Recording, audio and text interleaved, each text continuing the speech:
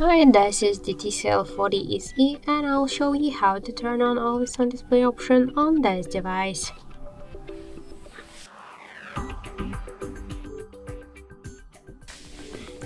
So first we should open the Play Store because we should get the Muviz Edge application. Unfortunately we have not installed by default the AD option by default, that's why we should get the app from the Play Store, and now we should get this application. So tap to the install button and wait a couple of seconds.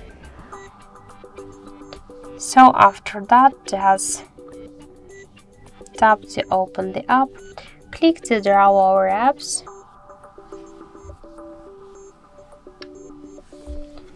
and tap to the Muviz Edge app. Here click to display our other apps.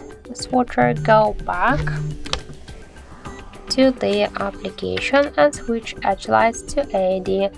Select one from these available tabs, tap to apply, and now let's just lock the device. And we could see that we just successfully activated the Always On Display option on our TCL phone. So that's it, thank you for watching, and if you find this video helpful, leave thumbs up and subscribe.